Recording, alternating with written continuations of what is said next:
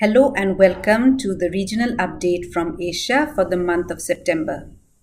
This month, I will be highlighting the trend of regulators intensifying their scrutiny over big tech in the region. The concern of regulators over the monopoly of apps and their proprietary payment platforms have been growing, and in many countries, probes have been launched. In this context, South Korea has taken the lead.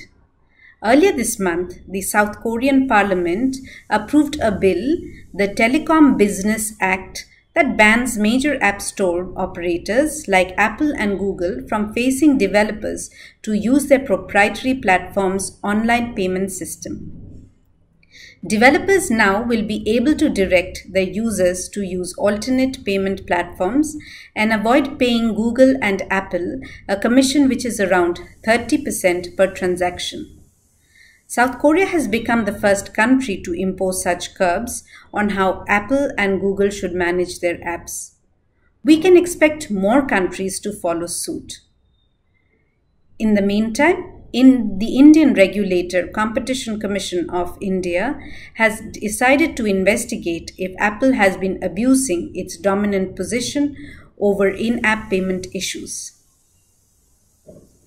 Further, there is a growing trend in the region of regulators intensifying their scrutiny over local internet giants in their countries.